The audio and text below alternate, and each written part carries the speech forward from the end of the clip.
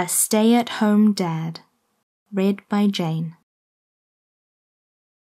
Justin was a stay-at-home dad. That means he takes care of the kid and deals with the housework.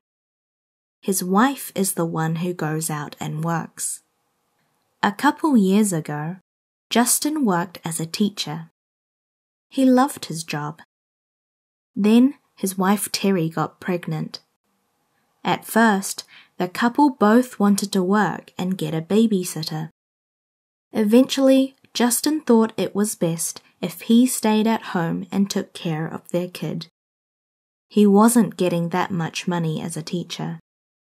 Also, he wanted to have control over how his kid was going to be raised. Justin liked being a stay-at-home dad. He loved seeing his kid learn things from him. He wanted to make sure his kid grew up right.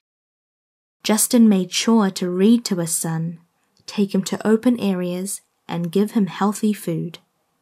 The biggest problem with being a stay-at-home dad was the comments he got from his guy friends. They made fun of him for doing housework.